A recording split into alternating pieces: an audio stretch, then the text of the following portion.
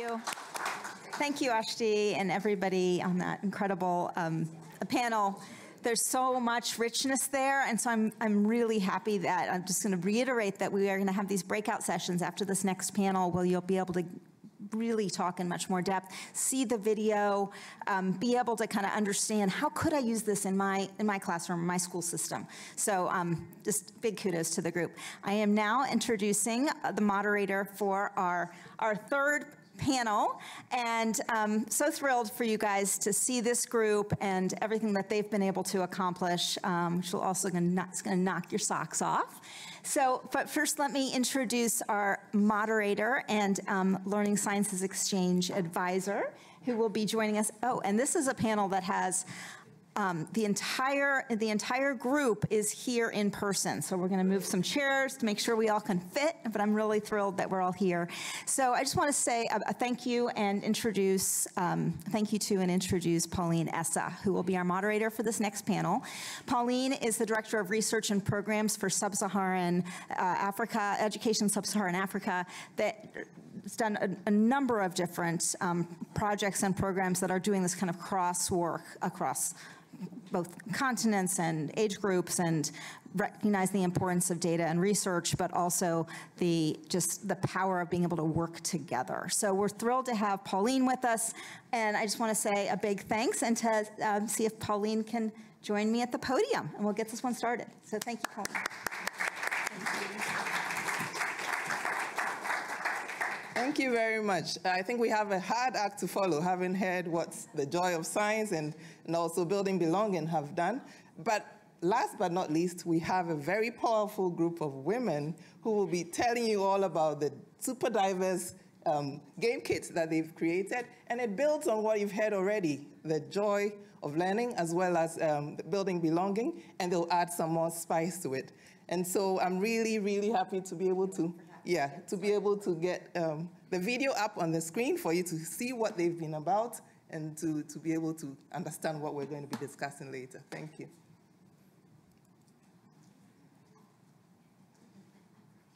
According to the official statistics, there are more than 65 million people who are forcibly displaced as we speak now. And by the year 2059, it's estimated to be 1.2 billion. And according to the numbers, 50% of migrants are children. That's a real problem and a real issue that we need to focus on. If a child does not see their cultural identity mirrored back to them in their books, in their language, in their online environments, the characters they look at, they don't feel fully included, they don't feel represented. So for teachers to recognize the aspects that the child is bringing with them into the classroom, it's actually a basic necessity for full-on learning. In the science of learning, when learning happens really well, one of the main key things is to be able to utilize prior knowledge, or sometimes what's known as indigenous knowledge systems, where you have a hook in your own experience that you can hook new knowledge onto. As we decided we were going to work on this question of migration and identity safety and culture, we started doing desk research on how that works in children's contexts. The research includes desk research on articles and resources and links, or also field research. So I traveled to Turkey. Through this project, I was able to interview migrant groups from different age groups, like adults and as well children. And we also decided to have expert interviews where we virtually interviewed experts in the field of migration or education or culture. We also developed a survey for teachers based on research to get their perspective on how they talk about culture in their classrooms, or the practices that they might be engaging in that would make children feel identity safe in their classrooms. We also conducted an audit of existing games. And that's when I think we started to really dive into this idea of games as a potential approach. We started to go into what I would call a design process of really understanding what was the core challenge that we were addressing and then really going out into the world to kind of test that with real young people. And that's what we call the design diamonds. Then that's when we started our ideation process. So we worked with an amazing designer from FamStudio, and she became our real kind of facilitator and design guide in the process. Rather than start right in with game mechanics, we started with what do we want this experience to be like for these children? The emotions that we're aiming to target were empathy and curiosity and confidence. According to research, we found that these emotions, when they are activated, the kids are going to feel more safe and a sense of belonging in their classrooms. So we ended up making 3 games. The first game we have cultural bingo. It's super easy to play because bingo is actually a very universal concept. People are moving around, playing it, finding out things about another person that they never knew. In the mystery box, the person who was doing the discovery in the box couldn't see what the little artifacts were in the box. And inside of that box are a collection of objects that represent different cultures. And the last one was our emotion mural, which was very much about helping young people to bring their emotions and their feelings around cultural identity through creativity and through expression into the classroom. We know that kids learn best when they're active and when they're engaged and when they have some opportunity to discover things for themselves.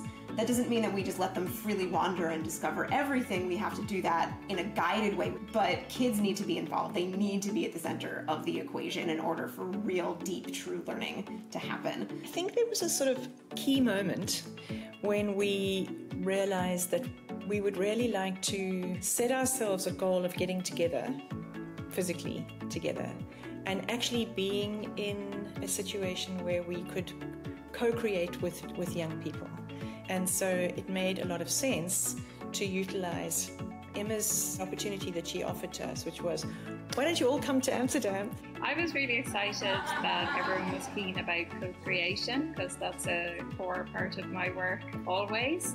We designed the sessions in the classrooms to give the children a fun experience and get their input on those things that we could still change.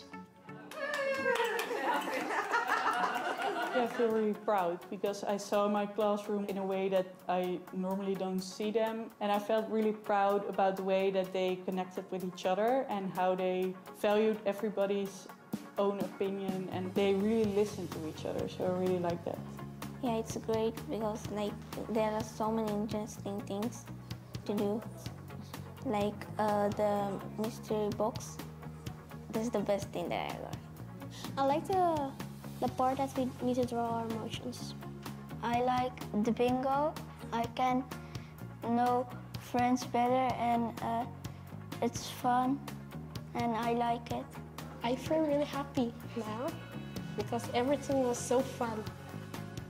Migrant children have 3 main needs within the education system. So the first need is the need for cultural understanding, the need for them to be understood, and as well the need for them to understand the culture that they are in. The second need is the need to eliminate negative experiences, and this includes, of course, racism, discrimination, bullying, or exclusion. And the third area is the need for educational access. That's why in our project we have decided to focus on these needs with our product to build understanding, to eliminate negative experience, and to allow access to education and improve learning.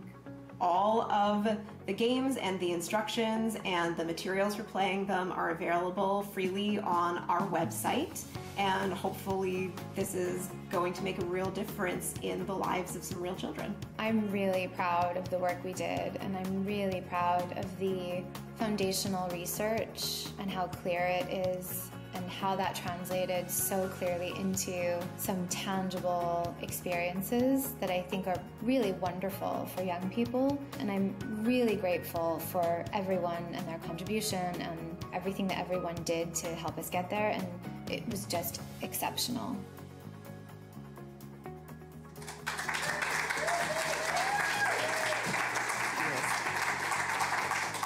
Truly amazing. And as you saw, there's a link to the games, but also for those of you in the room, we have the games here in the studio, so you'll get to play with them. So without taking up any more time, let me introduce these amazing women who've been part of this super diverse game kit. We'll start with Emer, who's founder and of Designation Works in the Netherlands, and who kindly hosted the group. We have Bethany, Koby, who is co-founder and chief vision officer of FamStudio in the UK. We have Mariam, who's just coming up now. She is a filmmaker and journalist based in Egypt. We have Deena Weisberg, who is professor of psychological and brain sciences at Villanova University. And then last but not least, we have Margie Worthington-Smith, who is a member of the Research, Innovation, and Development team for E3 in the Department of Basic Education in South Africa. So a super diverse group of women here as well. Thank you.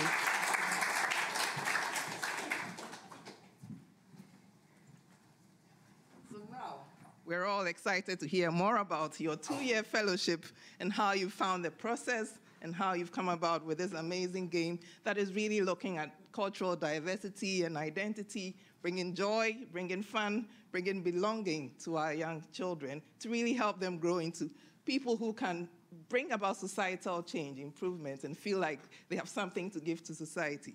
So I'll start off with Emer. Could you tell us, it's been a 2-year process, but what do you think you've gained out of this fellowship? What are your views on how this 2-year fellowship has gone for you? Thanks, Pauline. So luckily, Pauline sent me the question beforehand, because obviously 2 years is hard to summarize. Definitely a roller coaster with highs and lows. And I remember at one point, there was friction, but well, what are we focused on? And then I'm not sure who said it, but one of us said, "Okay, ladies, we're all ladies. We are all overachievers.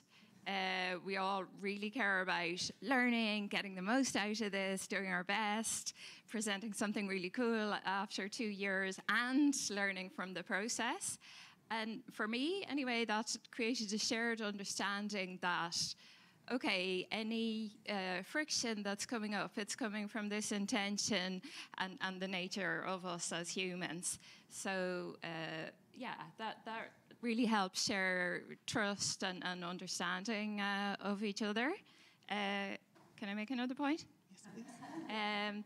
And then for me personally, so I'm the social entrepreneur on the team, but I'm actually also very much a designer creator.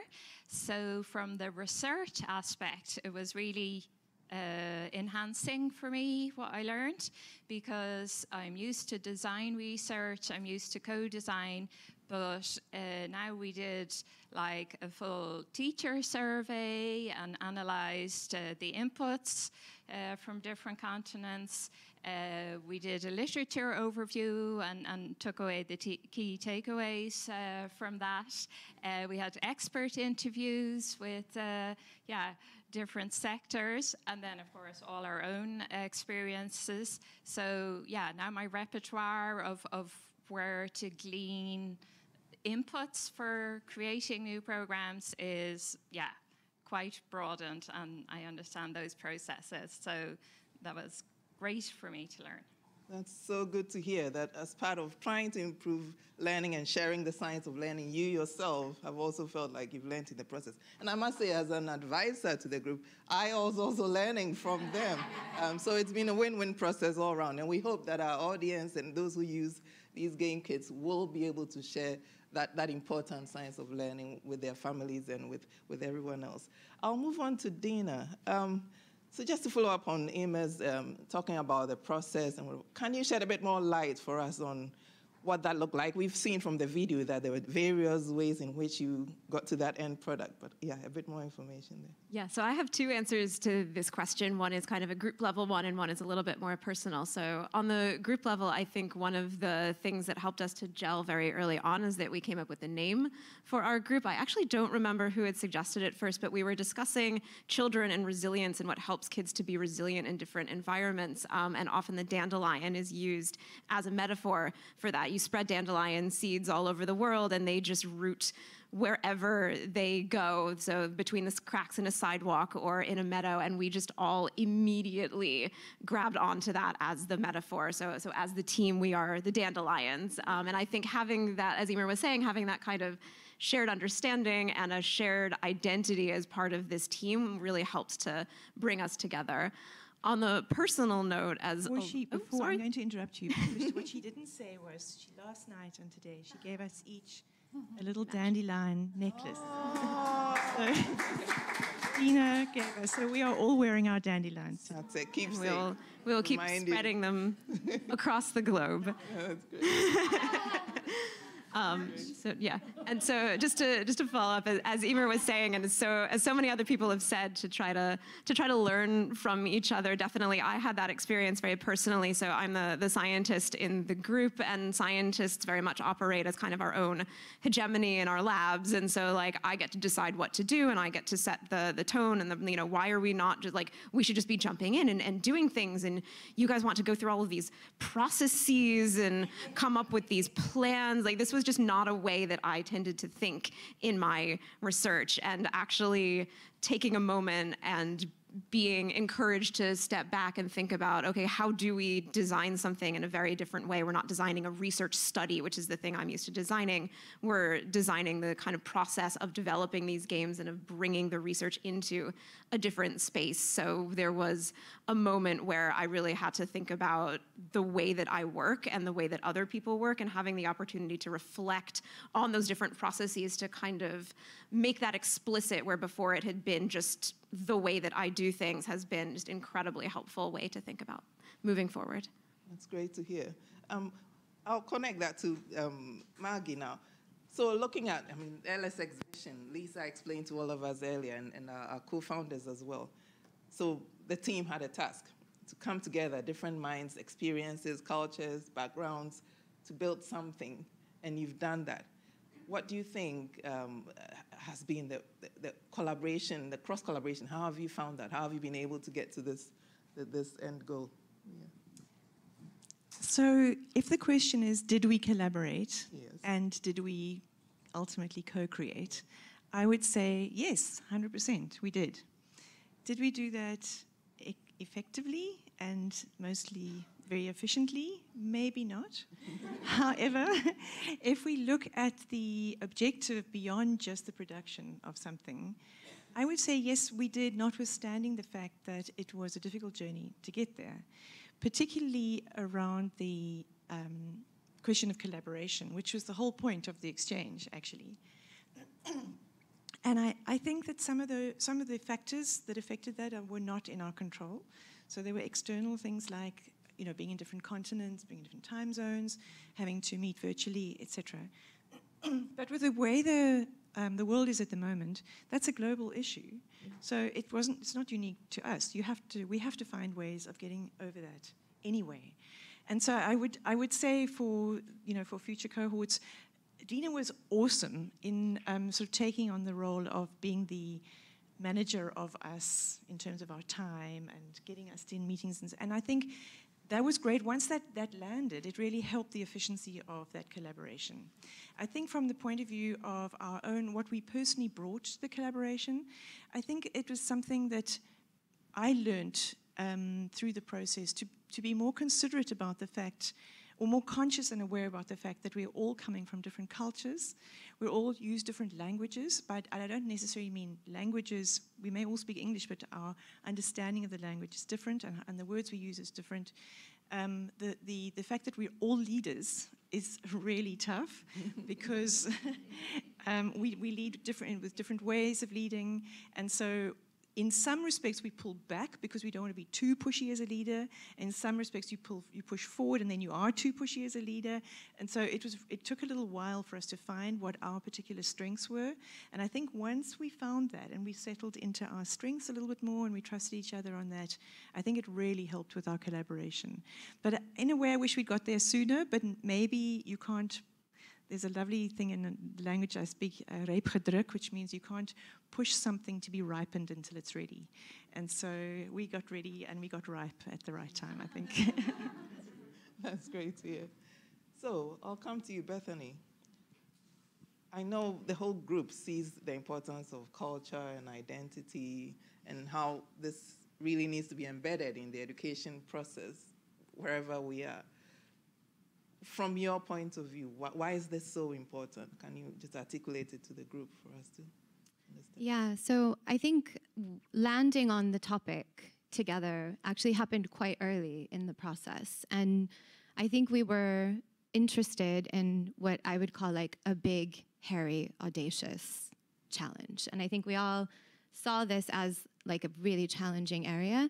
But I think we also leaned into that some of us had more lived direct experience with this topic, and that we trusted that that experience was going to carry us through the journey.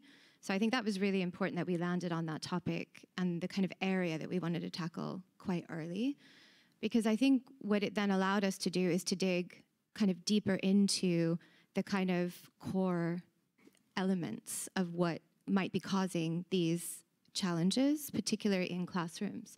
And we talked about that in the video. We leaned into some very intrinsic emotions in the process, which, at least on a personal level, really kind of shifted things for me. When we went to these kind of intrinsic emotions that we felt were going to be very supportive of young people in these complex, diverse cultural settings, that I think started to unlock something in our design process, in our ability to practically start to understand what we could do that was really helpful for us. And just to remind everyone, the kind of intrinsic emotions that we kind of landed on was this ability for young people to be curious about their own cultures and ultimately then allow themselves to be curious about other cultures, to really be able to be empathetic about their own cultures and then to be empathetic to other cultures. And the last one was really about pride and respect, to be able to be proud of your own culture and have space to be proud, to then be able to do that for others. And this, I can only do it for others if I do it for myself, became this really universal foundation for us, because this topic is enormous and complicated. And I think some of our challenge was just, it was so enormous and complicated that we were going in circles a lot, like, well, what can we do? How can we empower all teachers to do everything? And that's just a hard place to be in general. But I think when we started to get to these foundations that we could really design with, for me, that's when we started to be able to see where we could, what I like to call kind of like social acupuncture, where we could put a pin in the system somewhere that could start to relieve some of what we were observing. That was, I think, an important dimension of what we did. And the only other thing I would say is being able to work with young people and in real classrooms. You know, we made a decision very early on. We were going to use a significant portion of our budget to do that. It was a choice, which meant we couldn't do other things, but we made that choice. We made it together. We agreed to disagree on certain things, and we moved forward. And it was an amazing choice because it meant that we could interface directly with the reality of what was happening. And I think it just made it so much more meaningful for us, more meaningful for the people we were trying to serve. That's great to hear. And Mariam, let me bring you in now. As we saw from that non-scientific poll earlier, it's hard enough going to school in your own country, in your own locality, and feeling like you belong, let alone if you are in a situation where you are learning as a migrant in another country. So, Mariam, how do you think this toolkit that you've created could benefit migrant children who are learning in environments that they may not be so familiar with? Thank you so much for this question. I think to answer this, we need to investigate what is preventing migrant children from learning well. And I think that the main reason is that they feel like they are strangers, unwelcome, and being seen as the other. So this otherness, we wanted to focus on eliminating this sense of otherness, and by focusing on the needs of these children, like cultural understanding, the need to feel understood and understanding the new culture that they are in, and the need to eliminate any negative experiences that they are having. And this is what we wanted to focus on in the toolkit.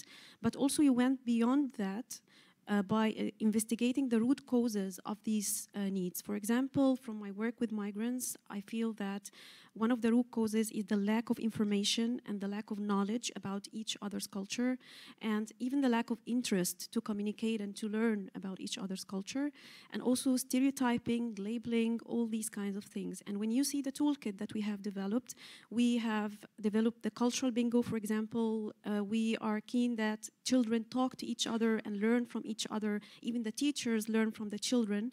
And also the mystery box, when they are exploring the artifacts about their culture and they are very proud and respecting each other's culture. There is also the emotional mural, where they express their emotions about their own cultures and traditions, activating the emotion of empathy. So these kinds of emotions help to build channels of communication, and this is what we wanted to achieve, this kind of intercultural dialogue between the children and the teachers. And this kind of dialogue is what's gonna tackle the root causes that I've talked about, like stereotyping or misinformation. So I think that this toolkit is going to help improve the learning of migrant children through this kind of safety that they have to express themselves and their culture in the classroom. Amazing. I really hope those online, those in the room, are going to make use of this important resource that has been provided and that's freely available. It can be a game changer for local as well as migrant children. Emer, you kindly invited this group to the Netherlands for an in-person engagement, and you took them to a school where they got to interact with children and teachers, 2 schools, and teachers as well. We heard in the video that one of the teachers was saying how surprised she was to see the joy and engagement from her students. We've talked about the children. How do you think the teachers as well, or parents, those who are working with these children, can use games like these to bring belonging and fun and joy and identity and culture to learning? Yeah, thanks. So because we came together in Amsterdam and we worked actually with children from 50 different nationalities, so the games that we've now put online are tried and tested and then improved with their input. So, fairly solid, good to go. We've licensed them with Creative Commons and made an editable version, so you can translate it to another language, but you could also mix up some of the rules. So they're very available, and we've put in our budget that it's online for minimal 3 years, and we also in our design criteria made sure it could work in really low resource settings, so you only need paper and everything else you can find locally. We've already used it twice. My colleagues from Designathon used it in Kakuma, a refugee camp in the north of Kenya, and Mariam has plans with migrant children in Turkey. So alongside ourselves, obviously we hope lots of people will pick this up and run with it. Yeah, that's great, that's great. And Deena, we saw as well from the video that the children really seem to be engaging, and I think that brings satisfaction to you all as creators. What word of encouragement would you give to children in terms of using this game if they have the opportunity? Yeah. I think one of the amazing things that happened in the Netherlands is that children did not need any encouragement to use this activity. I remember very vividly, we were in the very first classroom on the very first day, and I was so nervous. I don't know if anyone else had that, like, oh my gosh, we're here, we're doing this, we have some live, like, what is going to happen? Is this going to completely fall flat? Like, what kind of hubris do we have to think that these kids are going to like this game of bingo? This seems so simple. They were vibrating in their seats. Like, we could not finish explaining the rules fast enough to allow them to get up and go and start talking to each other. And so I think it's one of those situations where you give it to them and they're there and they feel engaged. We had so many children who got bingo, who sort of won the game and got their 4 in the row and just kept playing, because they were so excited to be moving around and getting to know each other. So not to just deny the question that you've just asked me, Pauline, which is a great question. But I think that we feel really strong and really solid in this group of tools that if you are, as a teacher, willing to open up your classroom just that little bit to do something a little bit different, that the children just responded so amazingly. It was incredibly gratifying to see. That's great. The game sells itself. So that's the message. I have a follow-up comment on her about our experience in Amsterdam. There were very two touching moments for me when we were playing the games. The mystery box. Yeah. When we were playing the games, the mystery box, I don't know if I should mention that, but there was a moment when we put the Ukrainian flag in one of the mystery boxes, and it came that a Russian child was the one who picked it. And so we thought that, there might be a problem now, but then the child went to the Ukrainian child and gave him his flag, and they shook hands. Oh, wow. It was very touching, like how lovely the children world is. They know no conflict, no hate, it's just peace and love. So this was a moment that was very touching. Another moment in doing the interviews, the child told me, I'm very proud of you and your team for coming here to do these games with us. So this was like a testimony for life, to be honest. So yeah, children are very honest, they don't lie. So yeah, I feel these were very two important moments. Well, ladies, very well done. An amazing achievement. This is just the beginning. There'll be more coming out of it. Yeah. We wish you the very best, and thank you for an engaging session.